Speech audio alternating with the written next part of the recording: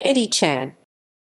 Eddie Chan Shu-fai, Chinese, Chan Shu-fai, born 29 October 1990, is a Hong Kong pro-democracy politician of the New Territories West, social activist, former vice-convener of the Civil Human Rights Front, secretary of the Hong Kong Catholic Justice and Peace Committee, president of the Lingnan University Student Union. In May 2013, he, along with 10 other activists, filed a complaint against the police at the Independent Police Complaints Council (IP) for brutality against protesters.